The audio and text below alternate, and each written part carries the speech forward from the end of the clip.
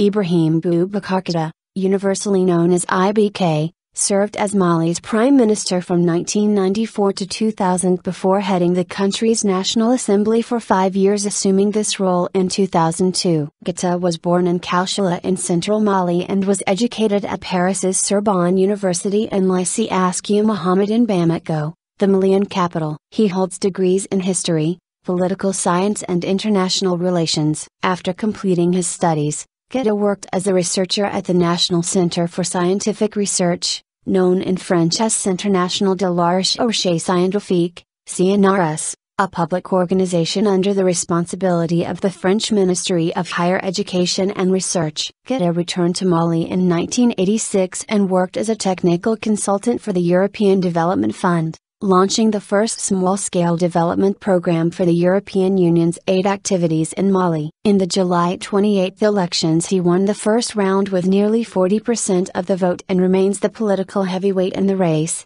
having secured the endorsement of 22 of the 25 first-round losing candidates. Model of democracy. IBK has campaigned on pledges to restore Mali's honor as a model for democracy in West Africa, where political instability is still a problem. Having stood up to strikes and student protests when he was prime minister, he has a reputation for firmness that many Malians believe is needed to restore the rule of law across the divided nation. A nationalist with a popular touch, Keïta has avoided strongly criticizing the leaders of a March 2012 coup which overthrew former President Amadou Manitor, amid widespread frustration at his government's corruption and failure to tackle poverty. He withdrew his RPM party from an anti-junta coalition in May 2012, saying that the handling of the Mali crisis had infringed upon national sovereignty. He has pledged zero tolerance for corruption, echoing the words of coup leader Captain Amadou Sanogo, a founding member of the Adamé party,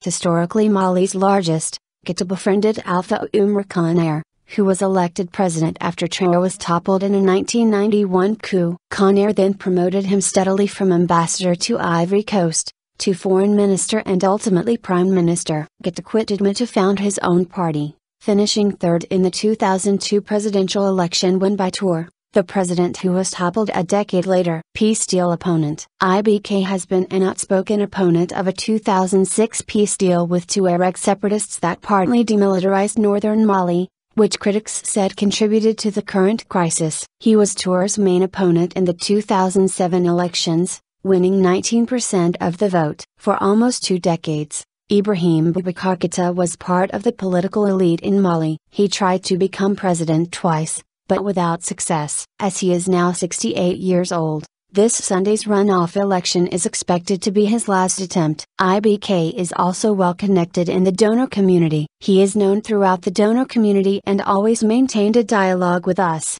even when he didn't hold any position, according to Richard Zink, head of the delegation of the European Union in Bamako. This, Zink says, is important for a country whose economy has stagnated since last year's coup. At the last donor conference for Mali in Brussels in May 2013, the EU pledged $691 million in financial aid for the years 2013 and 2014. The money is desperately needed for the country to get back on its feet again.